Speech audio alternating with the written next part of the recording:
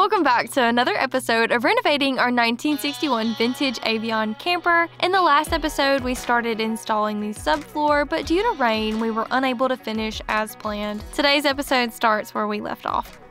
All right, floor is done. Well, actually, it's not.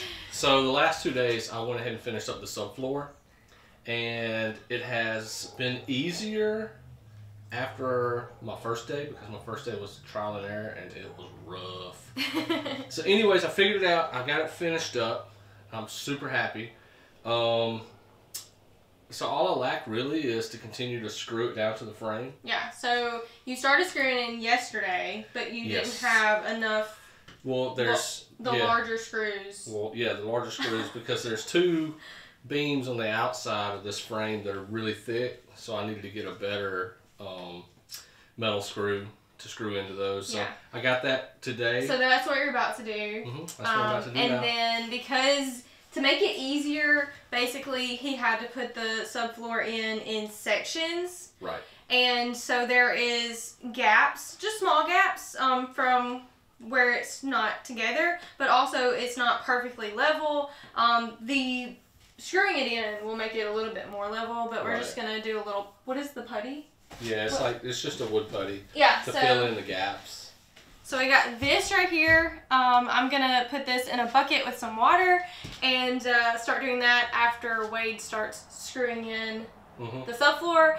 And then once we're done with that, we have another, what's the thickness of that? Just a 3/8 thick sheathing to go on top of it to make it nice and smooth all the way across the top. Yeah, so we still have a little bit of work. It does look nice though. Like, Remy's been in here playing. Yeah, we can actually walk around. We can walk around and not feel like we're about to fall over or have to balance ourselves on the frame. So, improvement.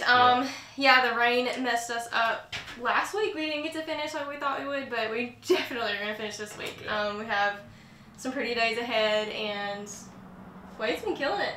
So. My bad. Changed it up on me. Sorry.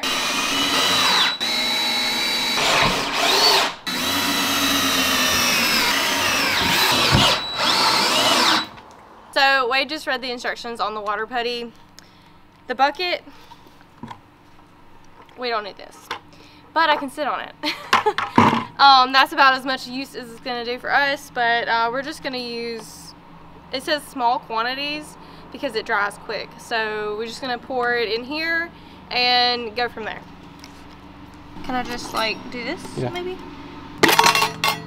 Oh wow, it's powder. Look at that. Okay, so basically this is gonna be 3 parts of this powder and 1 part water. I actually think I'm gonna get a like half of a cup scooper to scoop it in so we can kind of measure that out. Okay, so I've got my scoop. Oh, I'm making a mess. Remy thinks it needs to be involved. Alright. I wonder if I need something smaller just to mix it. Hold on. One more. Okay, let's try this one more time. Got a painter stick. Put this over here.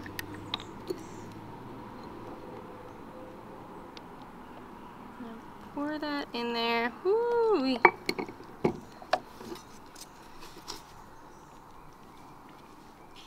It's taking everything I have to mix it. Oh, sorry.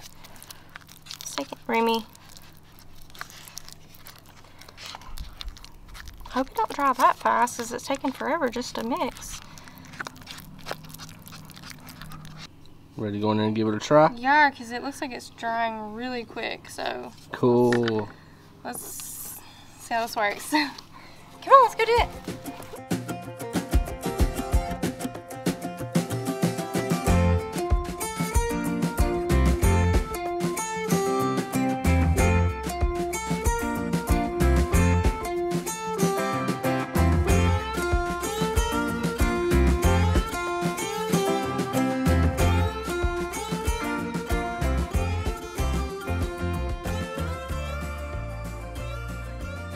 Took 5 of these mixtures,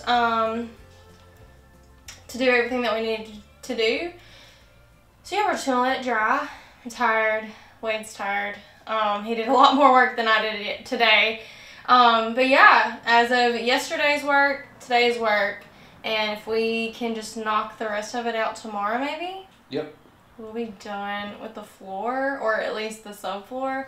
Well, we'll be done with all, well, other than the... Yeah, what we're going to put on top of it, but yeah. So, that's so exciting. Like, this whole time we've been in here doing this, Wade's just been saying how excited he is.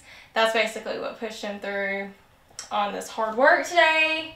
Remy's sad because he can't come in here, and he's been in here playing, but this is all nasty and stuff. So, we're just going to let it dry, and we'll see you tomorrow. As of yesterday, the majority of the flooring is done. We mentioned that we would have to go back over with a smaller, like 3/8 CDX plywood on top. Just something smooth and thin to just make sure it's a little bit more structurally sound. So I think that's what I'm going to work on today and try to knock it out quickly.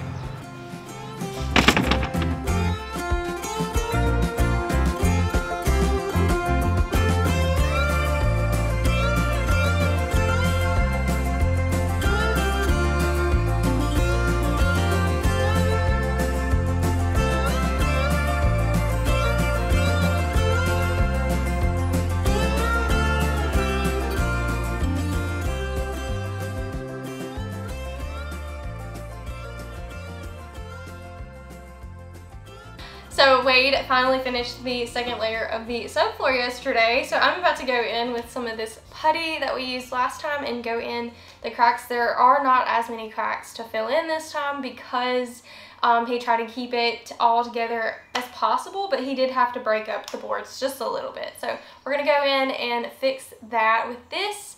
But look at how much we used last time. That's crazy. It goes to about right here. But we won't need as much today just because. But I did want to share with you guys. So a couple of weeks ago, I sealed the inside of the camper with some Lexol, and I didn't have enough footage to make a whole video out of it, but I did want to share that. So while I'm doing this, I'm going to share that with you guys. For today's project, I'm going to be working on sealing up the inside of the camper, and all I'm going to need for this project is a caulk gun, a couple of tubes of Lexol, and some rubber gloves.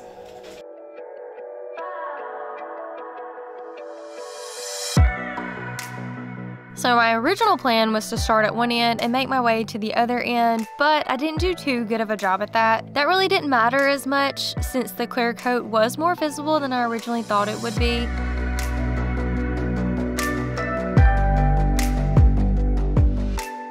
My approach was to seal any structural beams, ribs, windows, vents, skylights, and any holes I saw. It took me several hours, and after many breaks, I got it done. We have a few weeks before the walls go up, so we can add more coats if it's needed.